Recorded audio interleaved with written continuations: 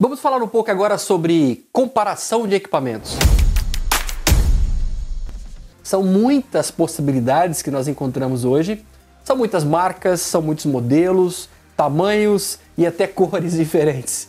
Então, o equipamento adequado para a sua situação, ele tem que ser analisado com muito critério, com muito cuidado, para que você não faça um investimento de forma precipitada, ou você compre algum equipamento só porque você viu um amigo utilizando, ou só porque alguém falou que é legal. De repente é legal para ele, para a situação dele, para o tipo de trabalho que ele exerce, mas para você talvez você pode comprar uma coisa mais simples, economizando e ficando satisfeito. Devido à quantidade de marcas que nós temos no mercado hoje e de modelos, então acaba que você fica um pouco perdido no começo para saber exatamente qual equipamento você dá o primeiro passo.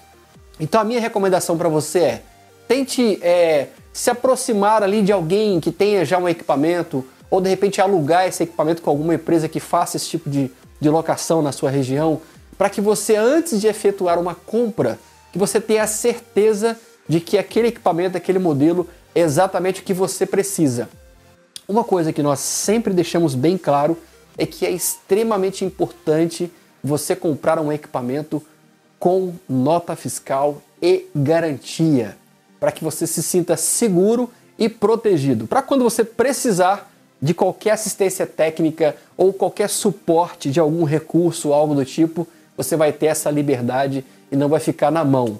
Então seja criterioso, seja cuidadoso e antes de realmente fazer a sua primeira compra da sua controladora, pesquise bastante, entre nos fóruns, troque ideias aí com outros DJs, pergunte o que para cada um, o que cada um está achando daquele modelo, e aí sim fica mais fácil de você dar o seu primeiro passo. Você vai encontrar aí equipamentos mais simples,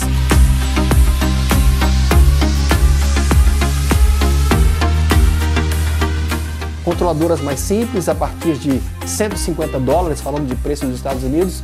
Hoje em dia já tem equipamentos que você pode utilizar com o telefone.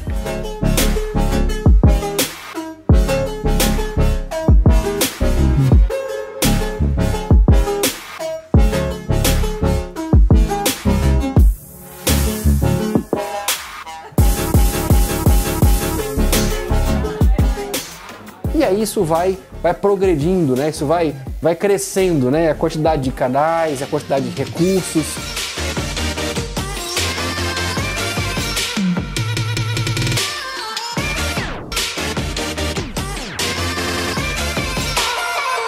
E controladoras maravilhosas com 4 canais, você pode tocar ali com 4 decks ao mesmo tempo.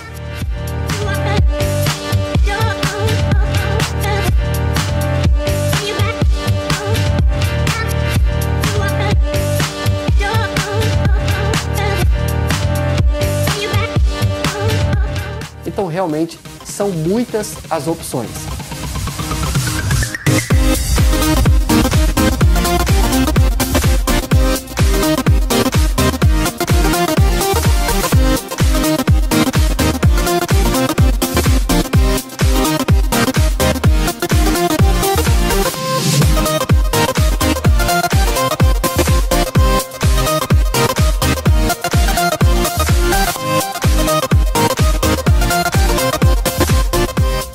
E o melhor caminho é analisar com calma, com critério e com cuidado, para que você possa fazer um melhor investimento e que você comece a dar os seus primeiros passos e ter um equipamento que te atenda com segurança, porque isso também é muito importante.